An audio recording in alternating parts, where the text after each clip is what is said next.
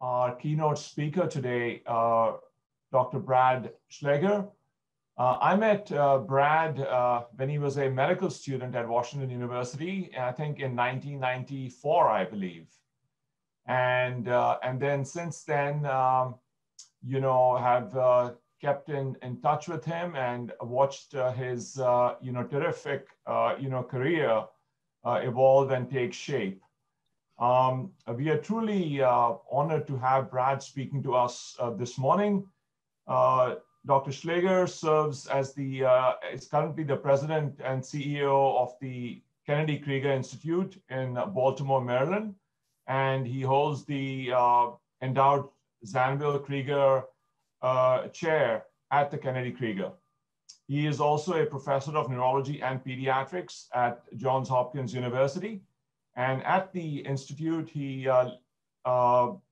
is leading a team of about 2,700 individuals, quite a daunting task.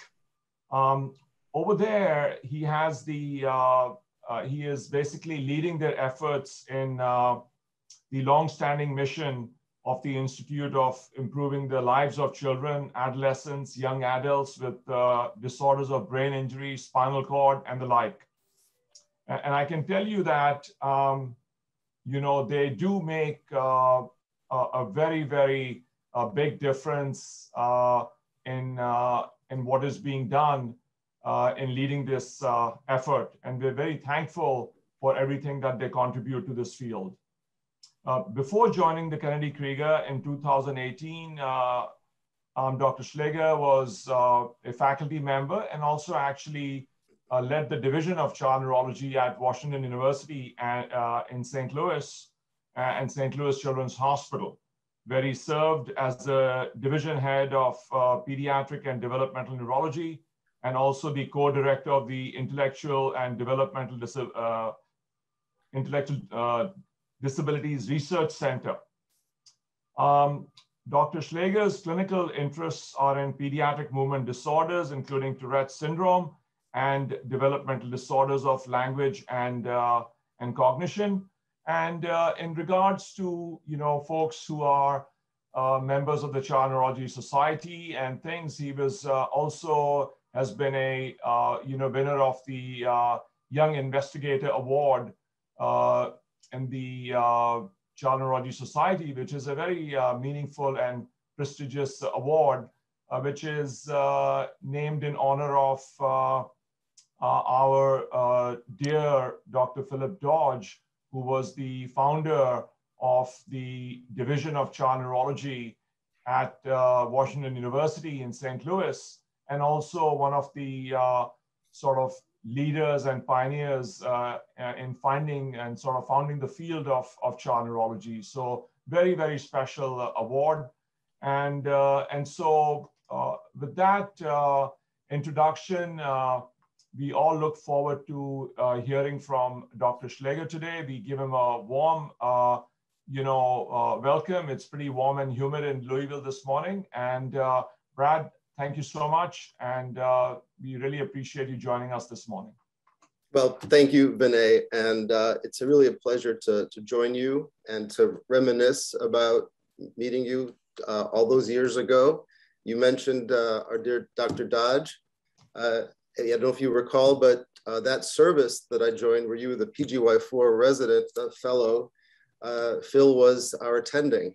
Yes. And how could I do anything but be a child neurologist with that entree into the discipline? So I'm going to share my slides. I hope you can see my screen. And I'm going to talk about I think a passion of mine, which is the prioritizing individuals and individual differences in studying children with neurodevelopmental disorders. My disclosure slide, nothing to disclose today. And you heard that I've joined about 3 years ago, the Kennedy Krieger Institute, an outrageous opportunity to take the helm of this really significant institution that has a footprint in not just patient care, but also a research institute. We also have special education. We have a system of schools that serve about 500, something more than 500 students with intellectual disabilities, but also with significant comorbid behavioral issues and often medically complex. Students who whose needs are not met by local schools, then refer them to us. We have a lot of community programs. We train. We have one of the largest LEND programs, the largest LEND program in the country, training nearly 1,000 trainees through our doors. And we have the Maryland Center for Developmental Disabilities, so we're an advocacy engine as well. As a consequence of taking this position, I basically stepped away from running my own research lab that I had for 20 years at WashU. And it sort of puts me in a more reflective position on the field as a whole, which I'd like to share with you this morning. My journey into, my graduate work was in developmental neurobiology, but my journey into being more of a developmental cognitive neuroscientist really started as a consequence of seeing a patient with Dr. Dodge at the Shriners Hospital in St. Louis back in 1998 when I was a PGY4 resident. I saw this 8-year-old left-handed boy with a history of left-hand leg preference since he was 3 to 4 months old. And the question that was presented, what was the cause of his cerebral palsy? And he had an interestingly uninteresting story with, he was a good student, he excelled in math, he was average in reading, he had somewhat poor handwriting, but otherwise unremarkable story, including his developmental trajectory. The cause of his cerebral palsy was pretty easy to discern. As you can see here, he had what was very likely to be a perinatal arterial ischemic stroke involving the posterior branch of the left middle cerebral artery. But despite this significant brain injury from stroke, that if it happened in adulthood or even later childhood, would likely be much more compromising for his function, he really performed well, including strong scores on his language. And his processing speed was good, had strong memory. I found this to be fascinating. My graduate work was in development and differentiation of cortical areas. So I was very interested in plasticity always. To me, this was the most profound example of plasticity. And as Jules Cotard opined in 1868, a student of Charcot, he wrote, "It is quite remarkable that regardless of the site of cerebral lesion, hemiplegics from infancy never show aphasia, even when the whole left hemisphere is atrophied." Somewhat hyperbolic statement, but note, this is 1868, around the same time that localization of function in the brain, the era of Broca and Wernicke and Lichtheim, that there was a recognition that perhaps there were some different rules at play when the injury happened quite early. So I set out to ask the question, how do you understand what is going on in terms of the plasticity of the developing brain? How can we study it? Washington University was a pioneer in functional neuroimaging. I decided to transition to becoming a developmental cognitive neuroscientist at a time when there really wasn't a field as of yet. So an exciting and daunting transition. So today I'm going to talk a bit about the thought process for leveraging neuroimaging data for understanding individuals and individual differences in the context of development and plasticity. And then the second part of the talk to focus on heterogeneity and the implications, both clinical and scientific, for the populations of patients that we serve. So the introduction I had into this field was it required basic understanding of how to ask questions in cognitive development using brain imaging. As I said, in the late 90s, there wasn't much in the pediatric realm.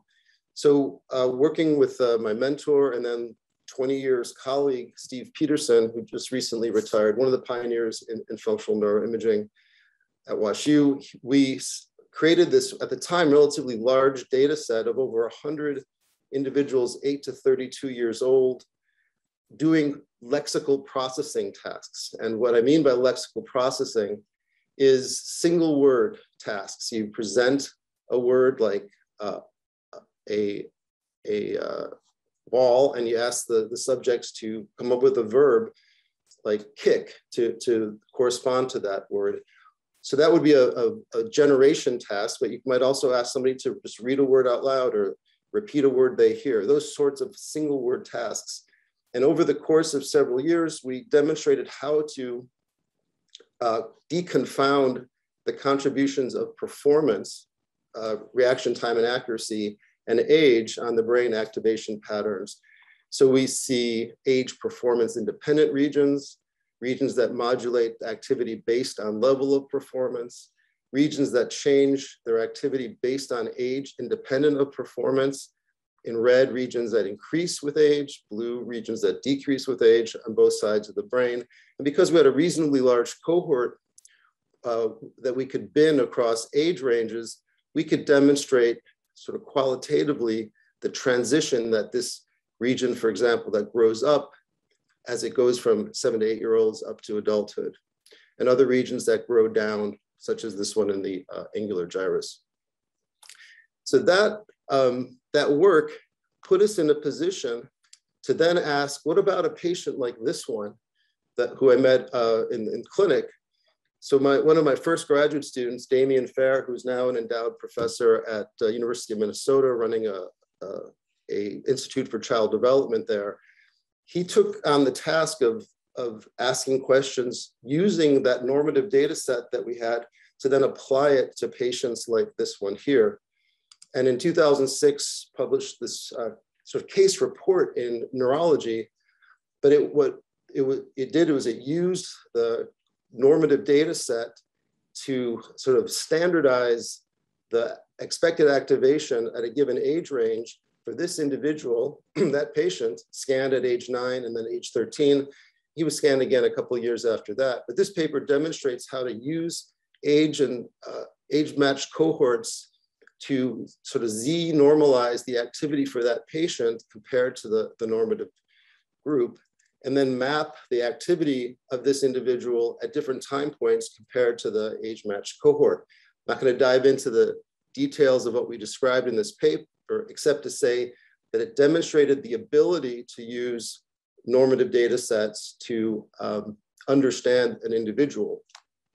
But at that time, I was also collecting patients in a hemiplegic cerebral palsy clinic, and it became clear that the heterogeneity of reasons for children to present with hemiplegic cerebral palsy was so great that we really would require a greater set of tools to deal with the anatomical variation that was underlying these clinical presentations. So it was clear that at that time, just 10, 12 years ago, we really didn't have the toolkit available to us yet, but that evolved. And part of the way that evolved was the advent of something called functional connectivity MRI. And what functional connectivity refers to is that especially in the resting state, so a subject in the scanner not being asked to do anything other than to hold still, you see that a brain region on the left hemisphere and its homotopic region on the right hemisphere, that if you look at the spontaneous fluctuation of fMRI bold signal, say coming from the left hemisphere, looks pretty noisy, but if you map on the activity from its homotopic partner, you see a relatively high temporal correlation between what appeared to be sort of noisy signal. The Pearson R for that is 0.6. That is the metric of functional connectivity. The idea being that functionally related regions have highly correlated signal even at rest. And that observation that was actually made in the mid-90s, but laid dormant for years, in the early 2000s, started to pick up, but by later part of the first decade in the 2000s, it transformed cognitive neuroscience. And there's been this explosion of the use of this metric to understand functional organization and architecture of the brain, including its development. And we've been able to do really pretty remarkable things with this measure, like parcellate individual functional areas, and then map brain areas into a network space, and then remap back onto the surface of the brain to show modules or systems or networks on the brain, and then attribute using network analytic tools, network properties to brain regions. There's a lot to unpack there, not for the scope of this talk, but it transformed the way we thought about how to image and take advantage of imaging data to understand brain organization.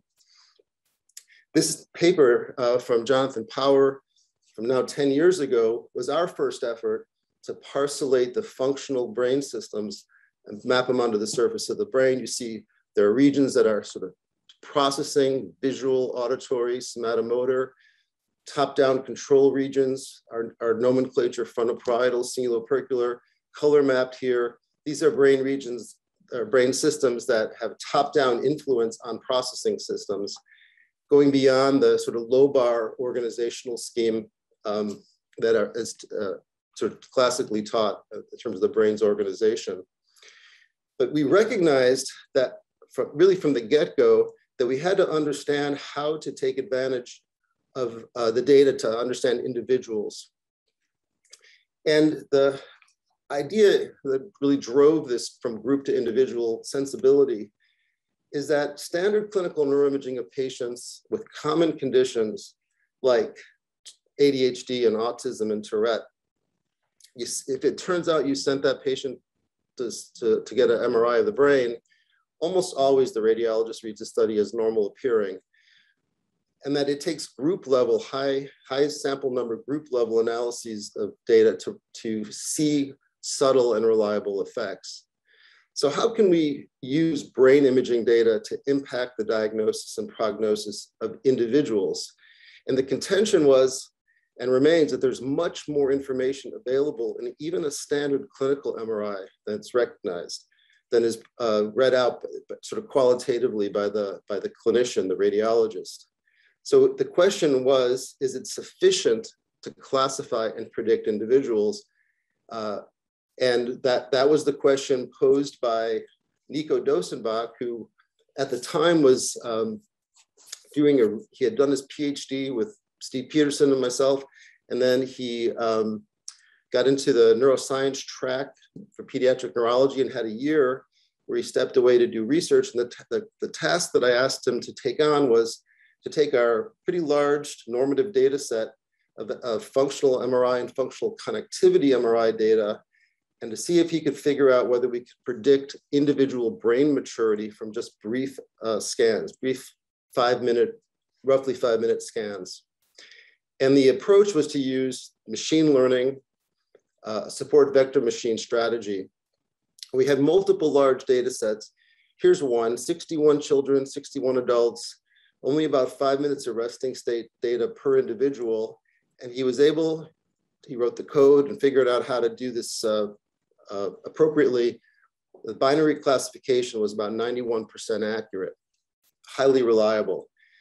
When this came out, published in Science, we got kind of a somewhat, well, that's cool, lots of attention, but also a little bit of snark. If you want to figure out how old somebody is, why are you putting them in a scanner? Just look at their birth date. And the argument is, for proof of principle kind of approaches to investigation, when you know the answer, it allows you to feel confident in the return of the classification accuracy, for example. So in situations when you don't know the answer, it's a bootstrap to get you there.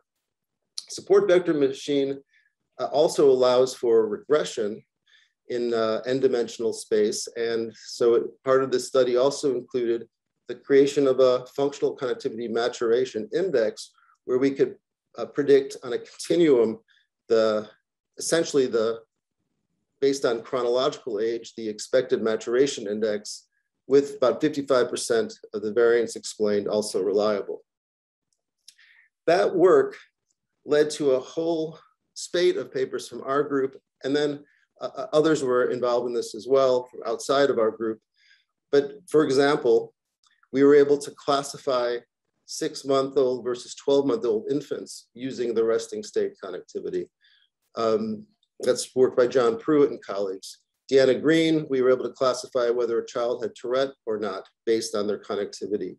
Chris Smizer we were able to predict whether a baby was born prematurely or not.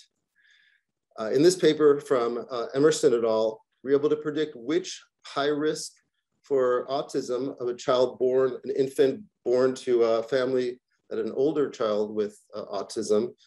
So when that situation occurs, any given child born into that situation has about a 20% likelihood of developing or meeting criteria for autism at age 2 years.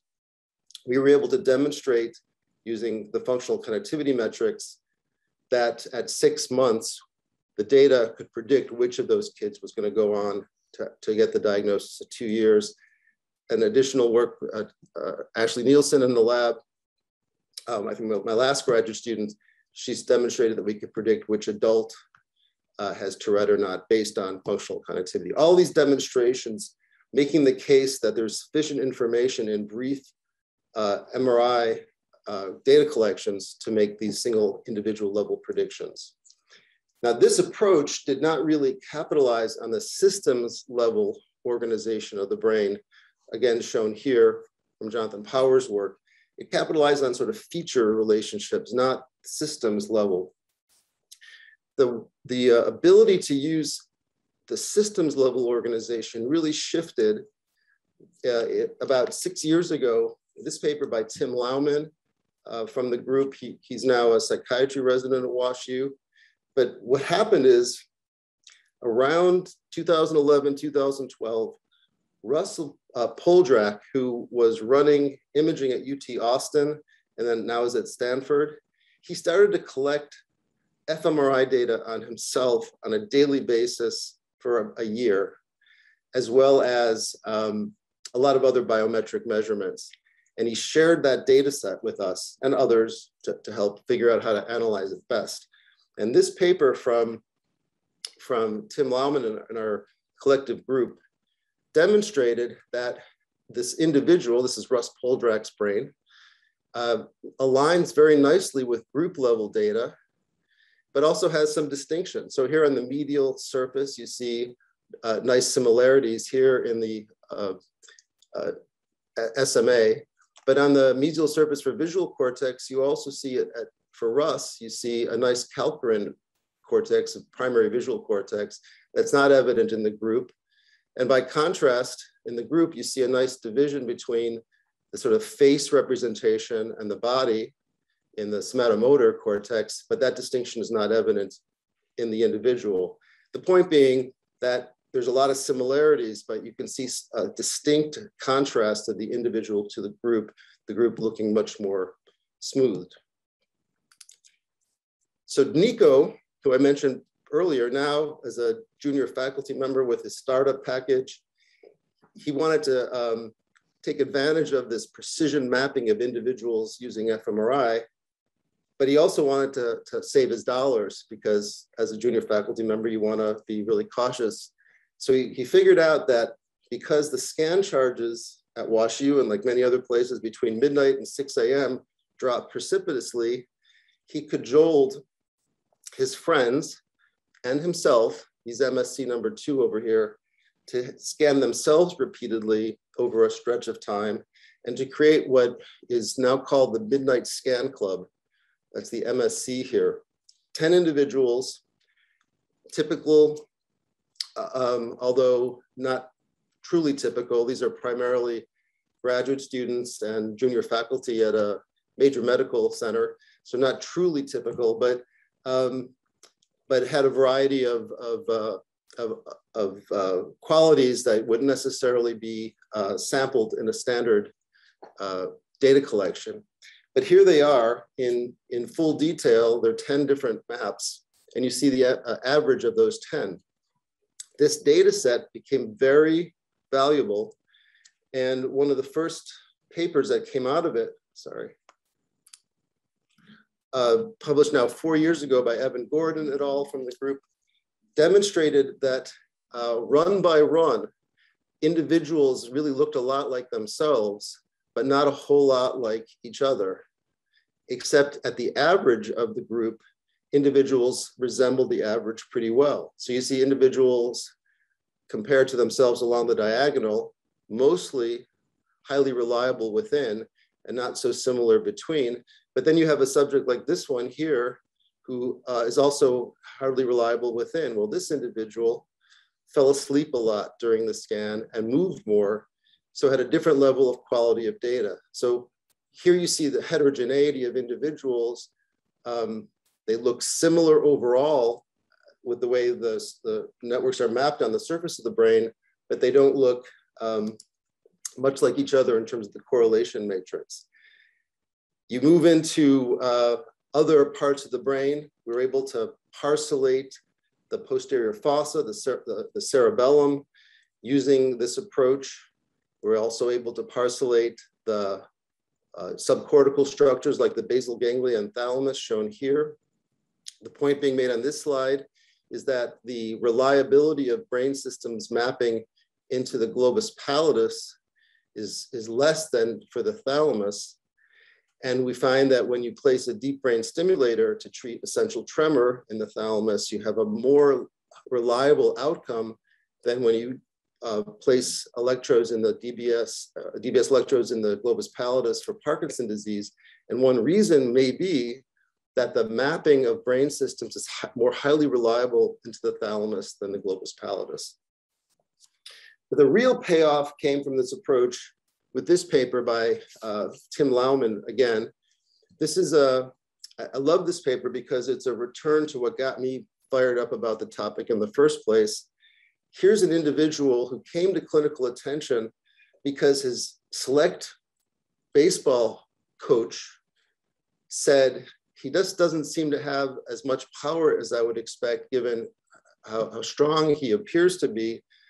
There's something wrong with his dexterity, but he was otherwise playing at a select baseball level as a 14-year-old. And Nico saw him in clinic, got a scan, and found this remarkable demonstration of presumed early brain injury from perinatal stroke, perhaps in the setting of a viral illness. And you see measurements here for his neuropsych testing and his motor testing. He's pretty good. He wouldn't necessarily stand out based on academic or clinical measures. He does have some significant dexterity issues, but again, functionally, he was able to do things like play baseball at a reasonably high level. And because of this precision mapping approach, we're able to understand how his individual functional neuroanatomy and structural neuroanatomy is organized and how it relates to the group. We could compare the network organization in him. For example, he does show this body-face distinction in the left hemisphere, like we see it at the group level. And we're able to map what is likely to be his left motor cortex and his right motor cortex, just as examples. So I sort of pointed out earlier on that earlier we didn't really have the toolkit to ask these kinds of questions, but now we do. Now we have a deeper understanding of how to do this precision individual level mapping.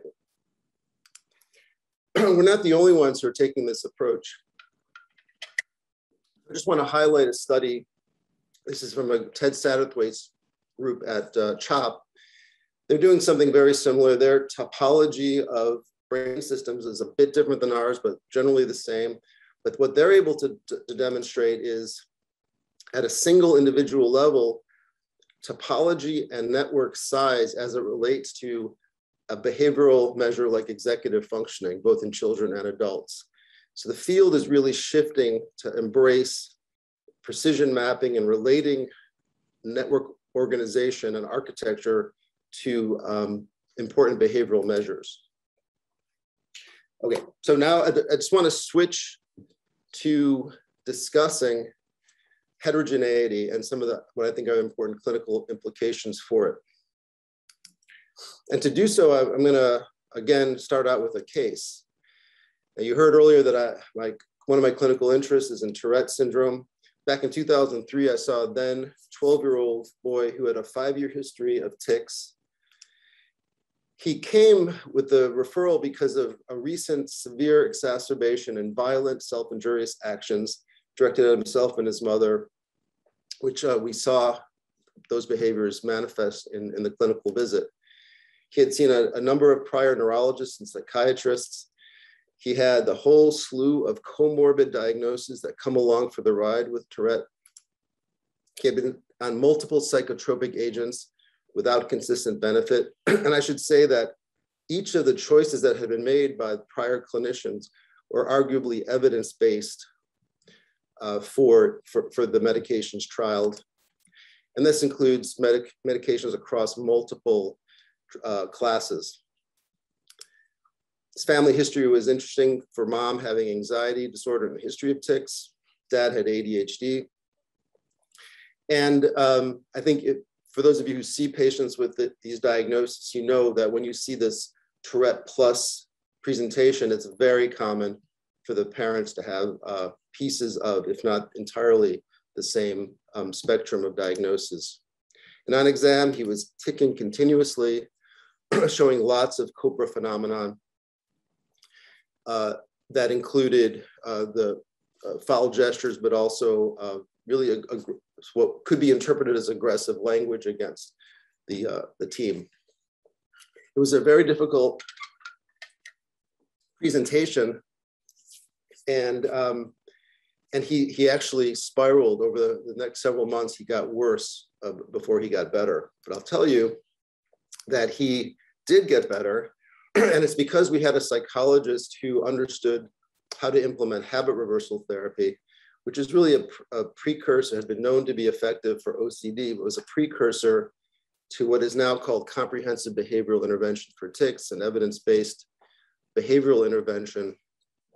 And that it took about 7 or 8 years later before the clinical trials for CBIT were published, but there was clear evidence earlier on that this approach could pay off. And it allowed his most clinically significant tics to resolve. It allowed us to start implementing cognitive behavioral therapy to address his anxiety and OCD. And that subsequently led to significant reduction in medications. So a good turnout. I haven't talked to him in years, but he graduated college and seemed to be on a very good pathway years later. But the question is, why did medications fail him? And why did habit reversal therapy succeed? And could we have come to a more effective intervention promptly for him? And more generally, is there truly an evidence basis for treating this individual? I mentioned earlier that arguably all the medications that were tried were evidence-based. However, he would not have been included in any of those clinical trials because of his complex comorbidities. So if he couldn't have been part of the sample, is it reasonable to say the evidence basis applies to him? So this brings me to one of my favorite papers, one that I relied on quite a bit in my Tourette's clinic, which I had for about 20 years. This is a paper studied that was published by the Tourette Syndrome Study Group in 2002 and had 148 patients divided up into these 4 groups: treatment with methylphenidate alone, clonidine alone, the combination of the two, or placebo. And it's a really influential study that demonstrates the benefit of the combined therapy. For example, for ADHD scores, the combination of methylphenidate and clonidine alone was better than, the combination of the two was better than either one alone for treating ADHD. And that was also true for tics. And this is the important, for me, a really important study that shows that methylphenidate does not make tics worse in patients that have both tics and ADHD. When you see an exacerbation in the methylphenidate arm, it's no more common than in the placebo arm. And by 4 months, the separation is clear. But an underappreciated part of this paper, and I think an underappreciated part of this approach to clinical trials, is the non-response group. So this table shows the percentage of subjects judged as having improved on a clinical global impression scale, their symptoms for ADHD and tics, and whether you're looking at the ADHD or the tic group, there's a significant number, anywhere from 15 to 45% who don't seem to respond. That's true even for the combined groups. Who are those individuals? Who are the individuals who are not responding to the therapy? Our clinical trial design is not set up to answer that question. So I want to point out a paper. So I mentioned Damien Fair, who's now at Minnesota. He went on to do a postdoc at OHSU with Joel Nigg and Bonnie Nagel. Joel is a superb ADHD investigator. And Damien published this paper in PNAS almost 10 years ago now, showing the following. They deeply phenotyped a sample of children with ADHD across a number of different measures, and then used an unsupervised machine learning approach and demonstrated that within the ADHD group, there were subgroups that were separable based on how they performed on these different phenotypic tests. And so it's possible that, for example, a non-responsive group in a clinical trial might be explainable by being part of one of these subgroups. But if you don't ask the question, you won't know. But what's really interesting also in this paper is that when they looked at the typically developing controls that were also deeply phenotyped, they found a similar kind of structure within that group subgrouping that also was separable based on the response to this deep phenotyping approach. So even the typically developing controls have heterogeneity. Not a big surprise, but in clinical trial designs, both ADHD and the typically developing controls, for example, would be viewed as coming from a similar homogeneously distributed variance population, set of populations, and then you look at the central tendency effects for each of the groups, not recognizing heterogeneity within. So there's this interesting paper that was published in 2018 by Deepman Cartwright, part of a special issue of Social Science and Medicine called Understanding and Misunderstanding Randomized Controlled Trials. And the way this special issue is set up, there's the index paper and then a whole host, a couple dozen commentaries on it, and then a response to the commentary. So I think it's really worth diving into. Their argument is the following.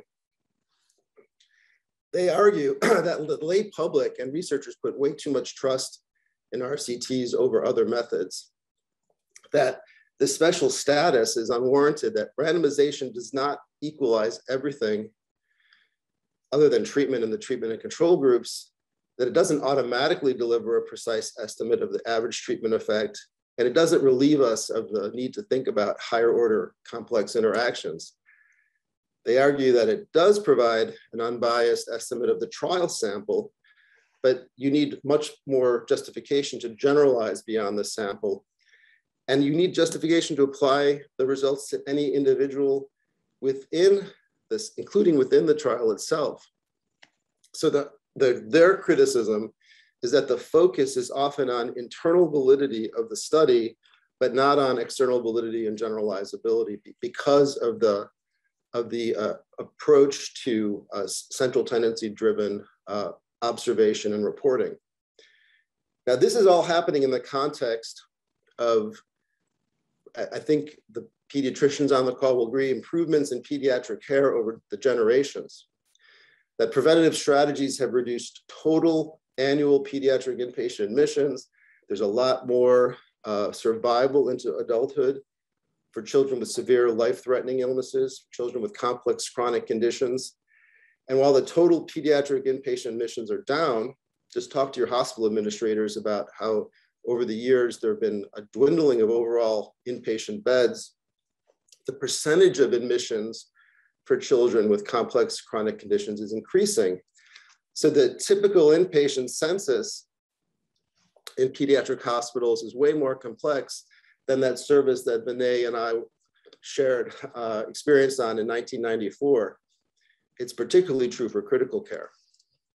So here's a couple of papers. I won't, it just basically said what I just said. And so I'll just point out this nice slide that shows the sort of the proportionate use of hospital, especially critical care resources for children with complex chronic disease versus no chronic disease and non-complex chronic disease. So if you look at who is in the ICU and who's in there for longer stays and greater use of resources like mechanical ventilation, it's the complex chronic disease patients. Well, who are those patients? They're very often patients with neurodevelopmental disorders like CP, epilepsy, intellectual developmental disabilities, autism, congenital heart disease, which is high risk for NDD, neurodevelopmental disorders, hem-onc patients, same, and others as well. Just not intended to be comprehensive, but just recognizing who is concentrated in the critical care settings. And I think it's important for context to think about what it is that is underlying the neurodevelopmental presentation of those patients.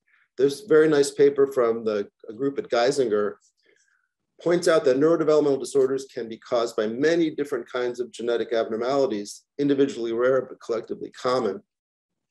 And that specific causes are shared among disorders thought to be clinically distinct, and that developmental brain dysfunction, that a given variant can result in various manifestations, and a given phenotype can result from various variants. The true mapping is not one-to-one. And importantly, they make the argument that penetrance is for deleterious variants can be thought of as nearly 100% when traits like IQ or social behaviors or motor behaviors are considered as continuous and quantitative and not dichotomous and qualitative. So they also point out in this nice paper the myriad etiological factors that drive developmental brain dysfunction, and not as well represented as I would like in this schema is how they all interact with each other. So for example, certain genetic variants may make hypoxic ischemic milieus even more problematic than if you don't have that variant. So interactions amongst etiological factors, and then the myriad ways that developmental brain dysfunction can manifest. This group also made, I think, a really influential and important argument about the contribution of background genetics in driving the proband's phenotypic manifestation. So here we're looking at copy number variant syndromes of influences on full-scale IQ scores. In the top, this is a copy number variant for 22q11.2. Centered around 100 for IQ, as you would expect for the general population, and then a definitional intellectual and developmental disabilities threshold of 2 standard deviations below the mean for the cutoff for IDD. And you see that the proband IQ distribution surrounds that IQ of 70, 2 SDs below the mean. In this paper, and then followed up in a subsequent paper I'll show you in a moment, they looked at the IQs of parents of children with 16p11.2, whoops, and then the IQs of the patients. And you'll notice this shift to the right for the parents, probably ascertainment bias, but a concomitant shift to the right for the probands, suggesting the important role of the parental IQ in modulating the phenotypic manifestation on IQ. This paper lays it out in some more detail, theoretically, on how if you don't take into account the parental background genetics, you might come to the conclusion that a given copy number variant has no effect on neurobehavioral development or motor development, but perhaps only on cognitive development. But if you take into account the parental IQ, you see the penetrance across all of these domains.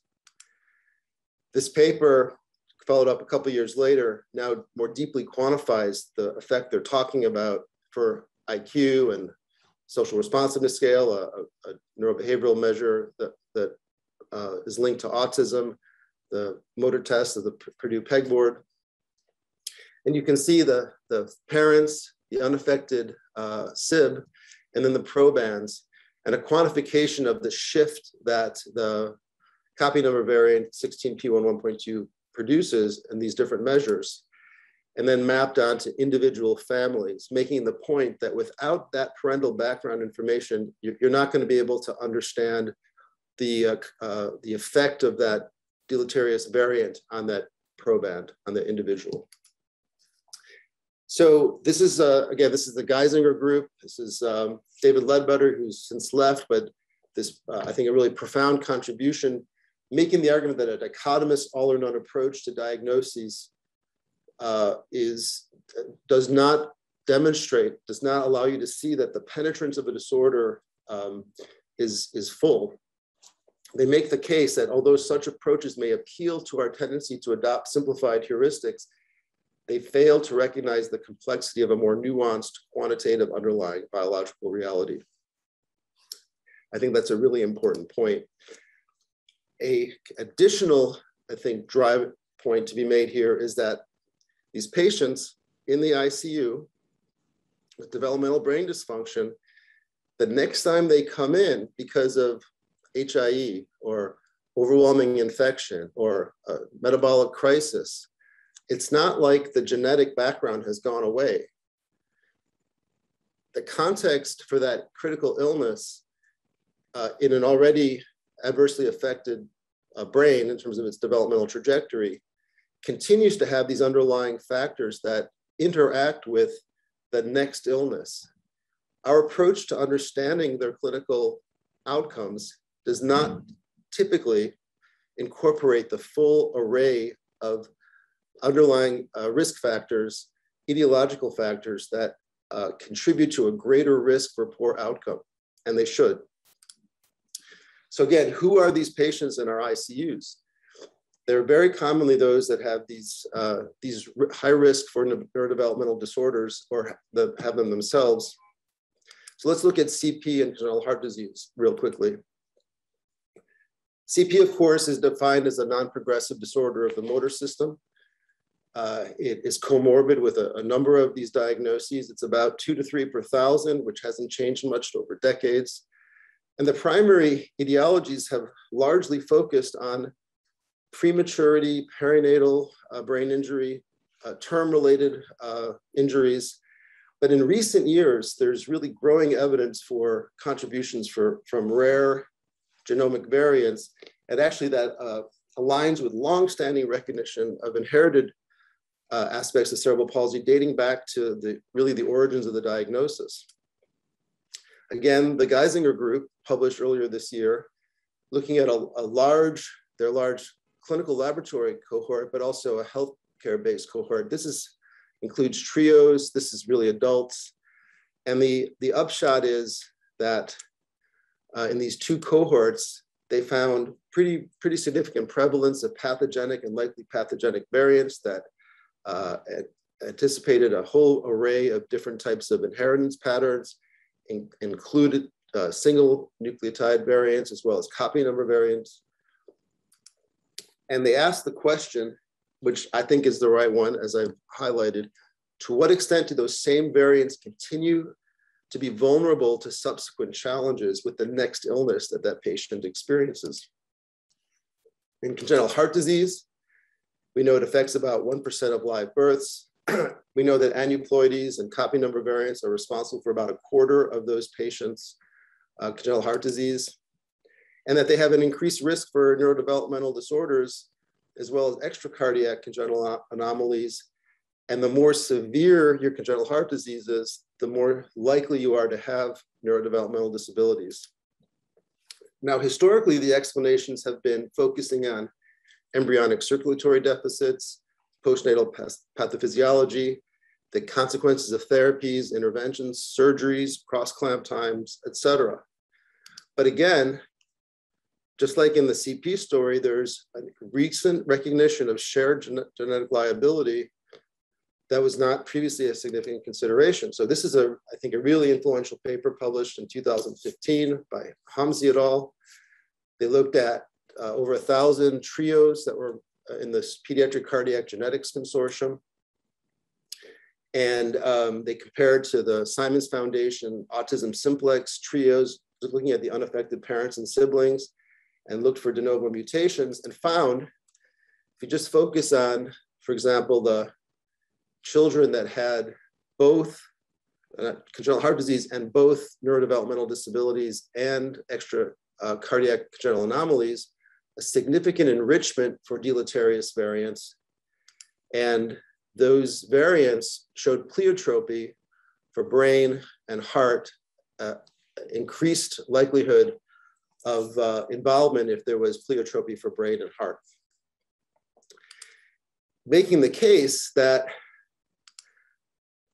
causal mechanisms for neurodevelopmental disabilities in patients with congenital heart disease can have shared genetic effects, as well as the effects of the anomalous cardiac circulatory function, embryonic circulatory function, postnatal effects, and so on. It's not exclusive, but that the underlying pleiotropic effects suggest shared mechanistic involvement.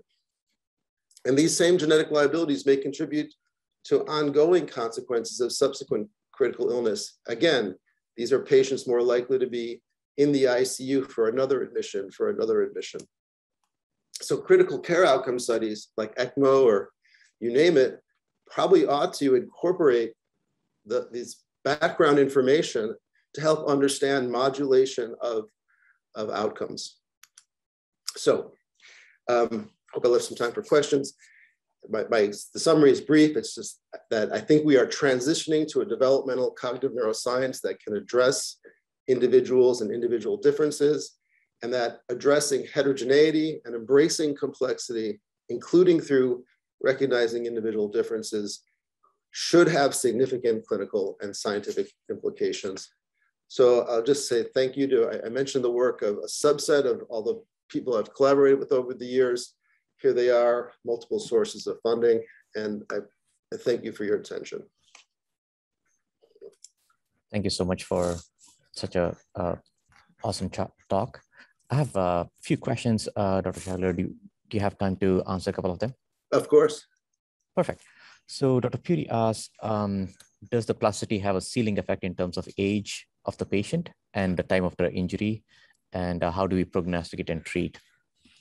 So those nuances of plasticity have not been well worked out at the group level, certainly not at the individual level. But I think there's increasing recognition of the importance of asking how age, time of injury, and age interact to influence potential for plasticity.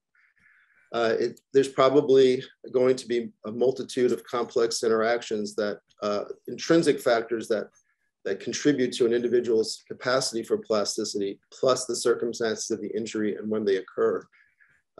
So it's a great question, and I think it's an open area for investigation. And what was the subsequent question? So the question is does it involve like the prognostication of the treatment of any of those children with TBI or any other like a intracranial injury? Yeah, I think so. I don't think we're there yet. I think what we have is sort of central tendency driven data to help with general prognostication, but I think that a deeper dive into understanding how individual differences influence plasticity will allow us to be more precise in turn with the way we prognosticate and make choices for approaches to intervention. We have another question. This is an interesting question. Did age alone, or is it associated with like bone age, sexual maturity rating, have correlation with fMRI maturation? Yeah, so I haven't seen anything about bone age, but the question about sexual maturation is a really key one. We, like many, have been, I think, either lazy or unimaginative over the years to use chronological age as a bludgeon for asking about development. It's really not a good x-axis number. There really should be greater use of information like sexual maturation rating to help deal with some of the unexplained variance that happens along the x-axis for chronological age. Large-scale studies like the ABCD study that's going on now, this attempt is to study 10,000 children longitudinally, 24 sites across the country, multi-tens of million dollars study, is more advised now and is taking into account deeper appreciation of what the x-axis really should look like. So yeah, I think it's the right question, and unfortunately the field is relatively late to embrace that. My colleague, Dr. Karakas, asked these questions. The question is the fMRI and the functional connectivity has been used for memory lateralization? Oh, certainly. Basically, all, I think, major cognitive domains have been looked at in terms of mapping of brain systems and also asymmetry of those mappings at the group level. And I think what's coming with precision mapping approaches at the individual level is understanding heterogeneity in that lateralization as well, and what that lateralization and other topological factors contribute to effectiveness of function in those different domains. And he also has another question. Does the MRI data for functional connectivity has been correlated with the intracranial EEG data? Yeah, so that's pretty cutting edge stuff. It's happening in major centers that have the capacity to do intracranial EEG. So the upside is it is happening. It's usually in the setting of groups that are doing pre-surgical planning. The downside is that, of course, who is it that's getting that information acquired are people that need intracranial EEG. Really the history of brain mapping goes back to people like Penfield, people like George Ogeman, more modern, who you took advantage of the opportunity to have the intracranial contents available to do such mapping. So it's really, I think we'll learn a lot about that relationship between functional MRI and EEG, for example, even though it's coming from individuals who have sufficient pathology that leads them to that circumstance. I have another question, and this is with regards to the RCT, and is there any influence of placebo papers and how they influence the outcome of control to the treatment group if it is imbalanced? The placebo, yeah. So can you ask that question again? Yeah, so with regard to randomized controlled studies, do you think the Hall and Kapchuk placebo papers have any influence regarding the outcome of the control and treatment group if imbalanced? I don't know. I need to read that work. If you shoot me an email, I would appreciate my own edification there. Or maybe somebody can, I don't know if you're able to unmute and comment if you have a perspective on that one. I would be delighted to hear it. I'm not sure if anybody's able to, that asked that can unmute. We'll work on it. And in the meantime, Dr. Puri asks, why do disorders like Tourette's and developmental disorders occasionally have rapid sudden onset and sudden termination? Well, the sudden onset, I think, is almost a psychophysics perception that people experience them and parents have, that they remember the day before they didn't notice the ticking. And then you take a history and you find out that there were subtle features that are already present that just perhaps weren't recognized as such. The sudden cessation too. So there's work, Vinay, there's work that I and my colleagues still in St. Louis, Kevin Black, Deanna Green, who's now at UC San Diego. We've been looking at ticking in children that are thought to have their tics remitted, but we put them in a room with a camera and just ask them to sit still, and they're still ticking. So there's also, I think, a perception of tics going away when they just no longer are meeting the threshold for awareness from the observer. So I think it's an open question about the abruptness of onset and offset. From a mechanistic standpoint, I think it has a lot to do with perception from the person experiencing it and those observing it. Do you have time for answering one more question, Dr. Shah? Sure, yeah. Okay. Dr. P asked one more question, and the question is, what about changing neurobiology causes movement disorders to emerge after 10 to 15 years after injury? It seems he saw a child who had an injury multiple years back and right now having movement issues. So I think that's a great one, and I think that is puzzling for many clinicians. So my speculation is that if you think about the brain as a complex system comprised of multiple complex systems, the eventual lack of synchrony, for example, that it would be necessary for appropriate control system, processing system interaction may eventually be lost in a way that's sufficient to start manifesting atypical function. And the time course for that playing out may be, I don't necessarily understand why it plays out over a protracted period of time, but that process may be what it takes to have clinical pathologic manifestations show up months, years after what would seem to be the proximate event. So, but this is an interesting question, both in terms of developmental timing of manifestation, like why do tics emerge in 6 to 9 year olds typically?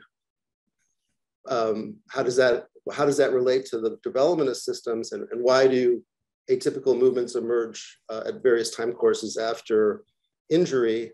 Maybe a similar kind of lack of cohesive interaction between brain systems that eventually manifest in those clinical presentations. But it's a full speculation at this point. Thank you so much. Dr. Shagler, I want to thank you once again from Northern Neuroscience to lend your time, answering our question and giving a fabulous talk. And we are about time. And thank you. And just for annunciation, the pediatric rundown CME is 130402.